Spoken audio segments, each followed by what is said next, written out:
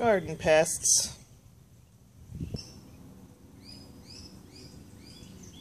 Look at that thing.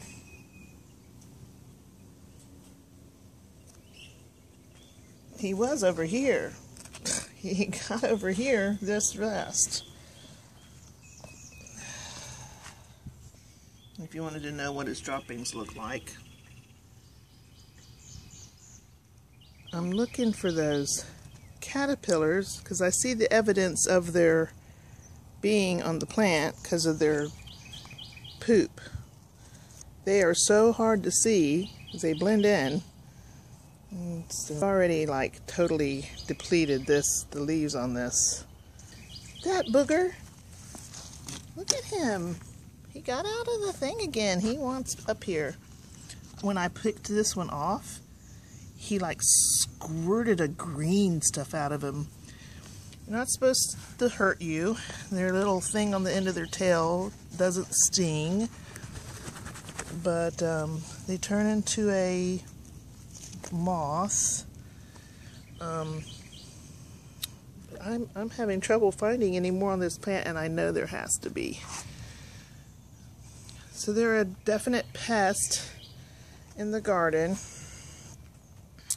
And pretty much the way to eradicate them is pluck them off. You just have to be diligent about looking at your plant. But those are called a tomato hornworm.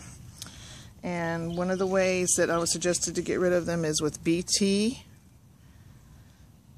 It's a bacteria that is like an acid to their stomach, and it you know, kills them.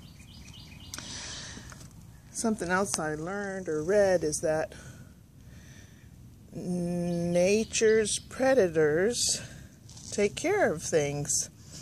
Wasp will come along and lay their larvae on the caterpillar and